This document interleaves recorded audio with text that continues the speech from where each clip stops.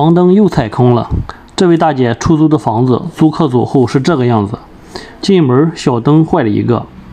卫生间马桶盖子坏了，洗漱盆门子坏了，客厅吸顶灯频闪，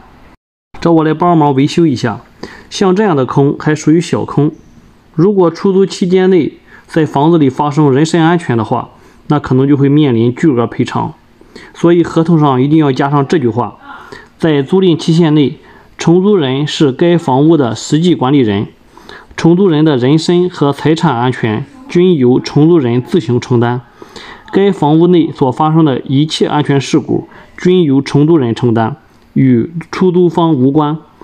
包含但不限于高空抛物、水电气使用不当、在房屋内摔倒、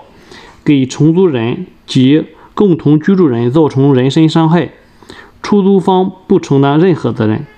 这句话虽然很长，但很重要，也不要你死记。这本标准的租赁合同自带复写功能，